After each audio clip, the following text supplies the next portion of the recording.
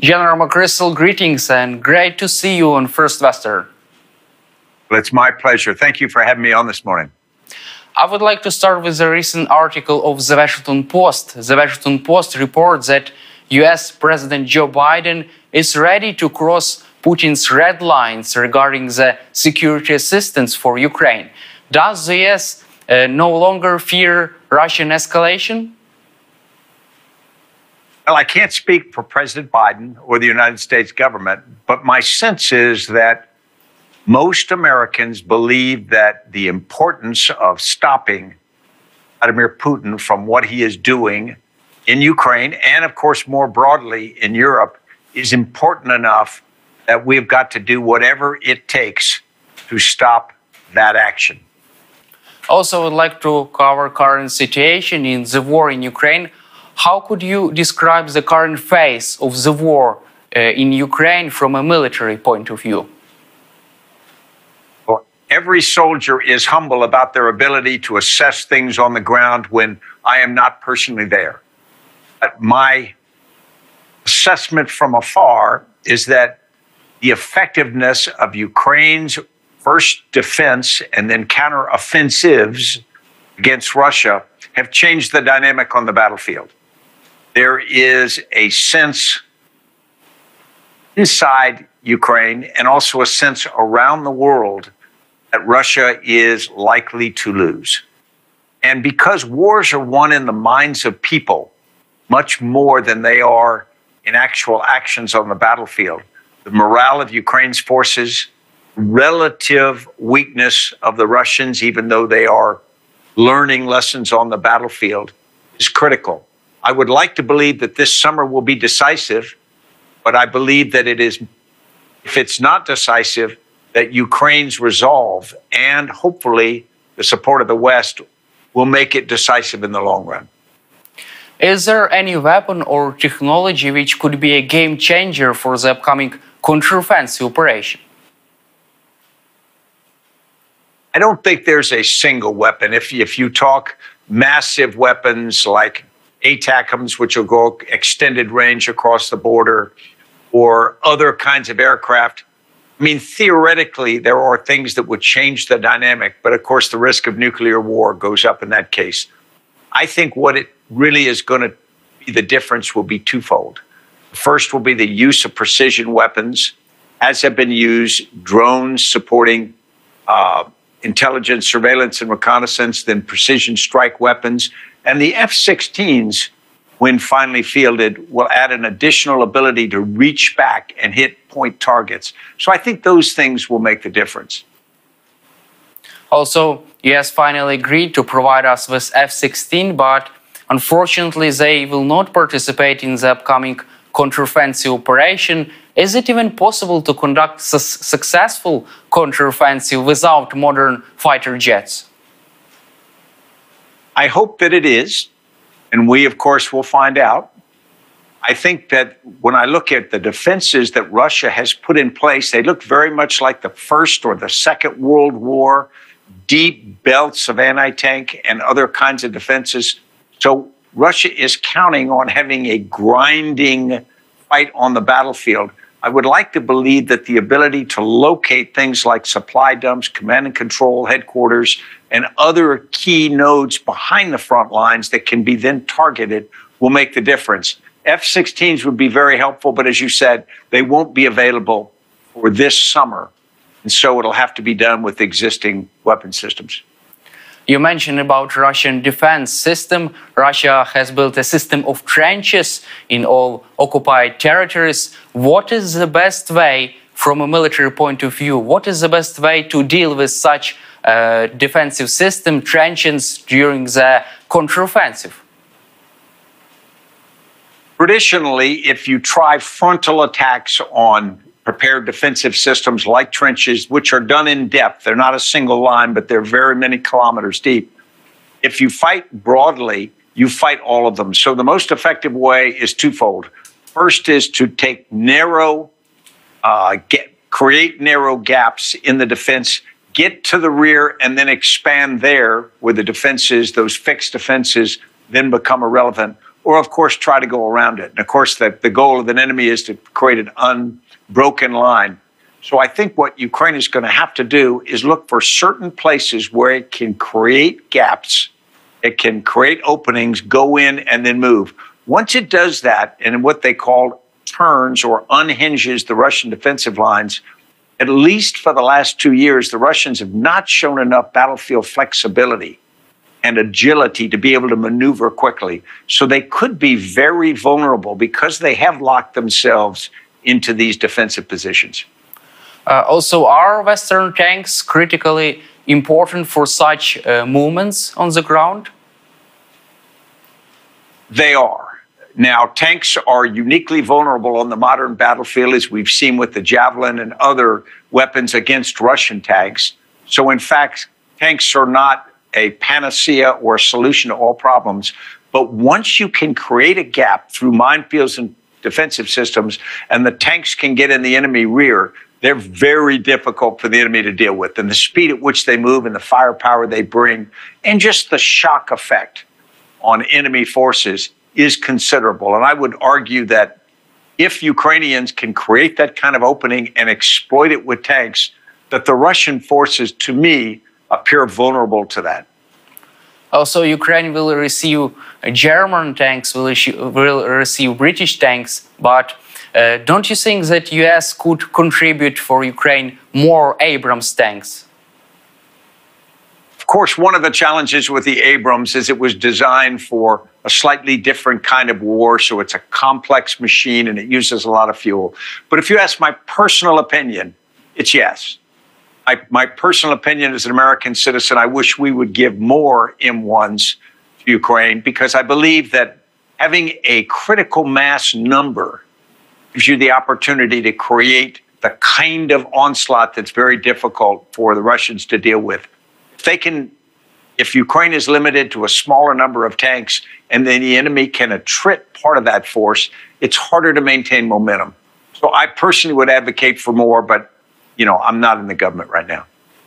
But what is the reason of such hesitation to provide us with more Abrams tanks? Are such reasons military, technical, or political one? I really can't speak to it. You could argue that there may be limitations on the number of tanks available. There also could be concerns about just tipping the balance in the war. But I'm not in the halls of power to give you that insight. Also, U.S. National Security Advisor Jake Sullivan says that upcoming Ukrainian counteroffensive operation will be successful one. In your opinion, how could such success look like on the ground? I think we talked earlier a little bit about the battle being decided in the minds of men. I think Russia's army has had serious reverses. If we look before the war in January, a year and a half ago, everyone expected the Russians to succeed very, very quickly. And then when they launched the special operations, I think most of us, and I'm quite honest, I admit, I expected them to succeed quickly. But they showed extraordinary vulnerabilities in their military, their command and control. And then, of course, Ukraine's military showed tremendous effectiveness and resolve. I think that's in the minds of Russian forces right now. If they believe that the Ukrainian counteroffensive is likely to be lethal to them personally, but also effective on the ground, it's very difficult for them to maintain a cohesive defense. And if we look at, they've had to change commanders out numerous times in the war. So I don't think Russian confidence is high. In fact, I would argue that the trench lines almost reflect that. They are trying to stop an onslaught that they are scared of. And so I think once the Ukrainians can achieve some kind of clear successes, it's likely that momentum will increase. I can't guarantee that, but I just sense that Russia has tremendous brittleness in their force. Also, former U.S. General and former CIA Director David Petraeus says that successful Ukrainian counteroffensive operation could force Russia to participate in negotiations. Do you support such point, and do you think that it is even possible to achieve just peace with Russia by negotiations? I want to believe that. And General Petraeus is, of course, a brilliant man. And I think that success in a counteroffensive will put pressure on the Russians to do that. But that's assuming that the leadership in Russia is rational and willing to make that kind of calculation. I'm not sure that Vladimir Putin is that person. Now, that doesn't mean that he necessarily remains in power. If, in fact, there's a successful offensive, there will be pressure inside Russia to reach some kind of negotiated settlement to stop the fight. Whether that includes increasing pressure on Putin or not is impossible to say, but I think it's likely. Also, how could you assess the conflict between Russian Yevgeny Prigozhin Wagnerians and Russian army? Some moments of friendly fire also have been reported between the Russian army and Russian Wagnerians. Just think about the vulnerability of that. This is two parts of the same military force. And they have a different command structure. They are arguing about ammunition and logistics. They are arguing in the press about leadership and things like that. So clearly there's a lack of trust. When stress hits on the battlefield, those kinds of relationships become very, very vulnerable. Napoleon once said that if he could fight against any enemy, he would like it to be a coalition. What he means is a group of different entities. Inside the Russian army now, they have the weakness of a coalition. It's like having two separate armies, and that's tough to stay cohesive on the battlefield. And I would argue that could turn out to be one of their biggest weaknesses. Do you believe that it's a true argue between Russian army and Russian Wagnerians? Don't you think that it could be a planned argue? I don't know why they do that, because I think what they try to portray to the world is a unified, strong front. And by showing the frictions between the two, I think they just create a perception of weakness. So from my standpoint, there's no advantage to doing that. If they were trying to lure the world into thinking they're weaker than they are and then surprise Ukraine with a counteroffensive, this isn't the way to do it, in my view. Also, I would like to cover drone attack on Moscow and on many Russian cities. How could they influence Russian ability to continue its aggression and to continue to mobilize people inside Russia? I think it's a two-edged sword. And what I mean by that, on the one hand, if you attack inside Moscow or anything inside Russia or its closest allies, you create this idea that we are being assaulted, and there's a natural tendency for a nation to unite when assaulted. On the other hand, if we go back to the experience near the beginning of the Second World War, after Pearl Harbor, when the United States launched aircraft carriers and bombed Tokyo, it didn't have military effect, but it had huge psychological effect. The same thing happened when Britain bombed Berlin early in the Second World War. And so what it does is it just puts on notice everyone in that country that war is real. It's not just something they see on television or in newspapers. In fact, war can come to their city, to their neighborhood, to their lives.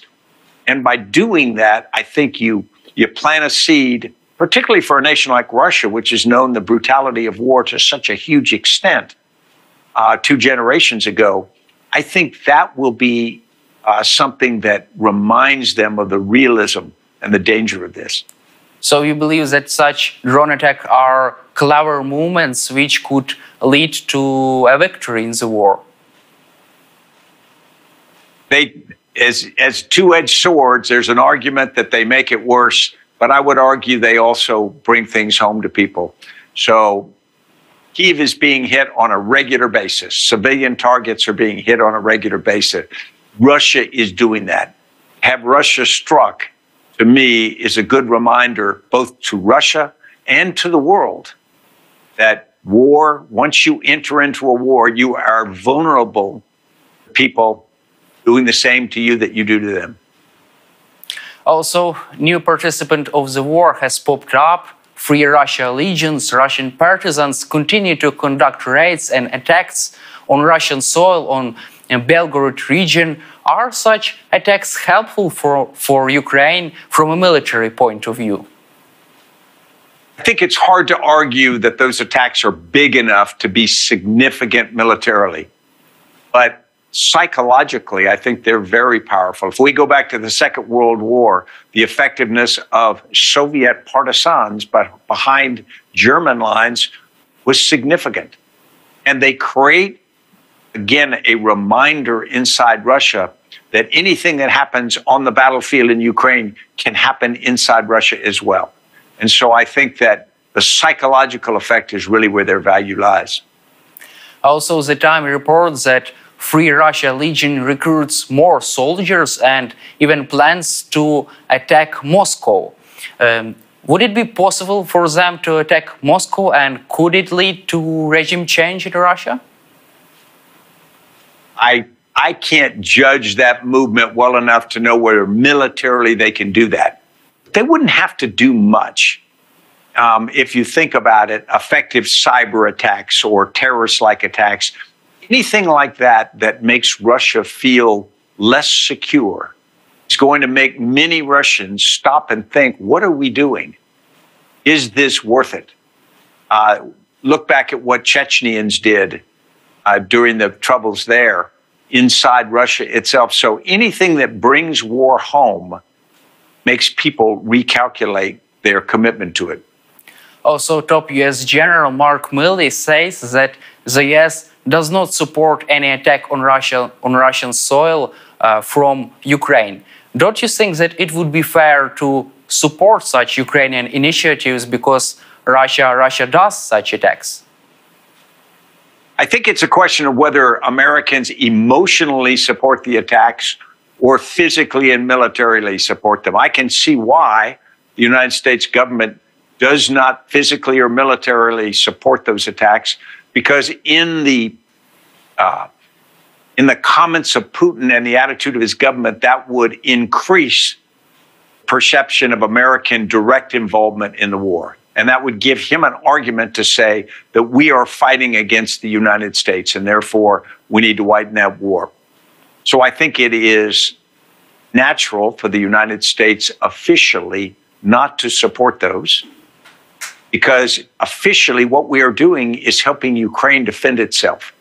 And that's a very clear task. That is very clearly not trying to widen the war.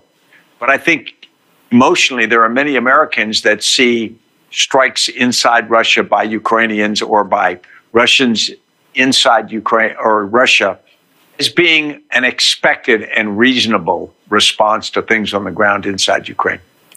Don't you think that any possible Ukrainian movement through Russian soil could help us to have a successful counteroffensive and to destroy Russian troops inside Ukraine? It's a difficult calculation. If we go back to the American involvement in Korea in the early 1950s, of course, just north of North Korea, communist China had a huge staging area and forces, and there was a lot of discussion. Should we bomb north of the Yalu River? Should we have forces go there so we could prevent them from having a safe haven there? And military arguments can say, yes, we should do that. On the other hand, once you cross an international border like that, you change the nature of the fight. Ukraine has many people, many nations around the world that support it, that I think might be weaker in their support if they felt that Ukraine had invaded inside Russia, even if it was a military movement to help defend Ukrainian territory. It changes the narrative of the war. And as we talked at the beginning of this, in many ways, this war is going to be won as much in its narrative as it will on the battlefield. But could it be helpful just from a military point of view? But just from a military point of view, you could argue yes, but really effective generals have got to understand there's nothing that is just from a military point of view. Everything that the military does affects the attitudes of populations, the minds of politicians and diplomats. So if you just try to look at military things in isolation, And I think you make a big mistake because wars are not fought in isolation. They are fought in the wider context of the environment. Also, my last question for you. Recently, U.S. Secretary of State Antony Blinken says that the U.S. will help Ukraine to build army of the future. How should such Ukrainian army of the future look like to deter Russia from possible future aggression, in your opinion? Yeah, in my personal opinion, you are evolving to that right now. First is there has to be a certain component of just sheer military power, artillery pieces, tanks, very well-trained conventional forces. Then the real strength of Ukraine has been its adaptability. If you think about how quickly Ukraine has learned to use new technology, to develop new tactics on the battlefield to deal with a numerically superior foe, the use of drones, the use of very well-connected firing artillery and rocket systems that are targeted by drones and supported by outside intelligence collection. I think that's going to be Ukraine's secret. Ukraine is going to have to develop a technologically advanced and very agile force that can deal, because I don't think Russia is going to have that for a while. They will move in that direction. But I think that should be the differentiation that Ukraine seeks to reinforce. You mentioned about developments in the Ukrainian army. Do you personally support Ukraine's membership in NATO, maybe after the end of the war? There was a time when I worried that it would be provocative to Russia. And there is still an argument that if Russia has Ukraine as a member of NATO on its border, that it would be something that will guarantee a future conflict. I'm not sure about that anymore. I am moving my attitude now where I think that Ukraine being a member of NATO may well be the best thing for Ukraine, may be the best thing for NATO, and as Russia comes to accept that, the best thing for Russia as well. Thank you, General, for your time and for participation in the interview, and glory to Ukraine.